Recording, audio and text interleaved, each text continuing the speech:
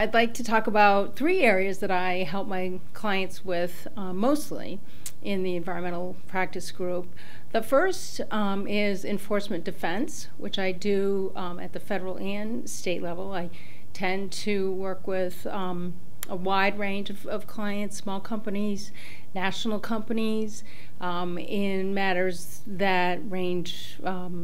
from small administrative orders to things that end up in litigation and hotly contested, sometimes that end up at trial, which I've done. And this is probably the area where I bring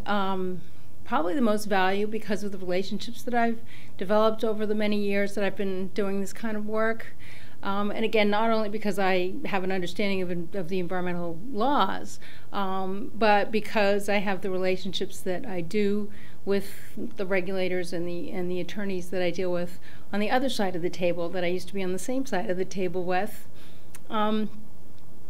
Actually, on more than one occasion, I've had a DEP lawyer say to me, "I'm really glad that you are on the case," because they know I'm not going to be a pushover by any stretch, but I'll be fair and reasonable and work with my client to try to get to a resolution of the matter. I tend to know the hot buttons with the agencies, the hot button issues with the agencies, so I can advise my clients when and how much to push back and what the risks are in doing so. So enforcement defense is something that I've done for many years and will continue to do, even though